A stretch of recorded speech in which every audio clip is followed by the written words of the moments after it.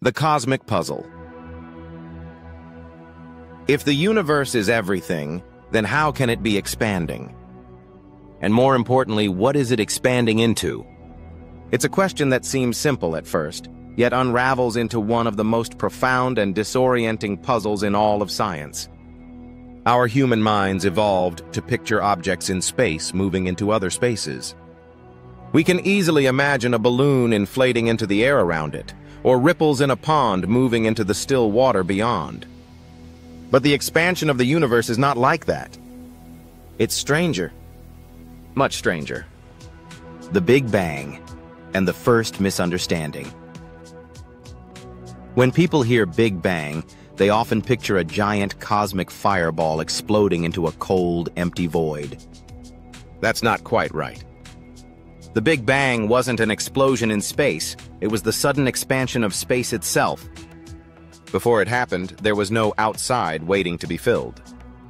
No air, no darkness, no vacuum. Not even time. The Big Bang didn't happen somewhere in space, it happened everywhere, all at once. That's why cosmologists prefer to describe it not as an explosion, but as the beginning of space and time. A universe without an edge.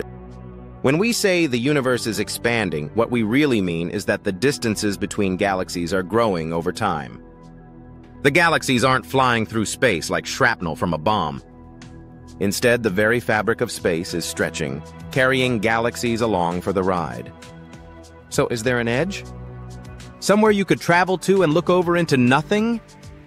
The short answer, no.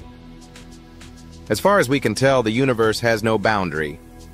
If it's finite, it might curve back on itself, the way the surface of the Earth does.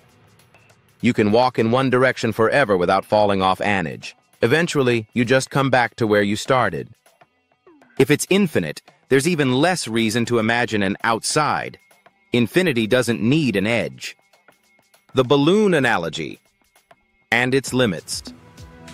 One of the most popular ways to visualize expansion is with a balloon. Imagine dots on the balloon's surface representing galaxies. As you inflate it, the dots get farther apart.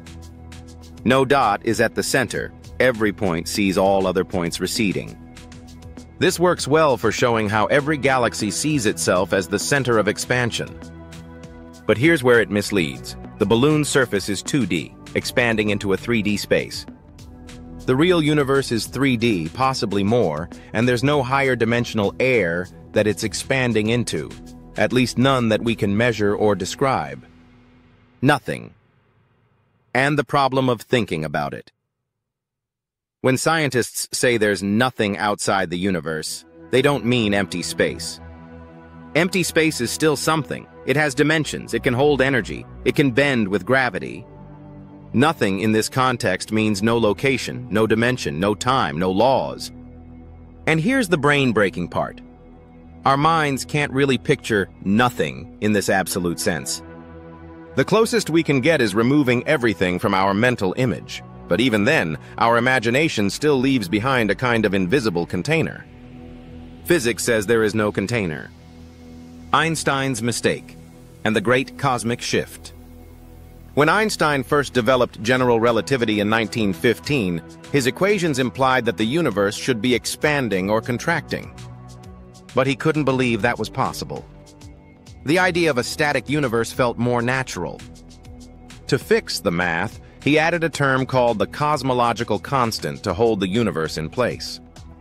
Then, in 1929, Edwin Hubble made a stunning discovery. Distant galaxies were all moving away from us, and the farther they were, the faster they moved. The universe was expanding after all. Einstein later called his static universe tweak his biggest blunder. From that moment, the picture of a dynamic, changing cosmos became the foundation of modern cosmology. Inflation, expansion at warp speed. In the first fractions of a second after the Big Bang, the universe didn't just expand.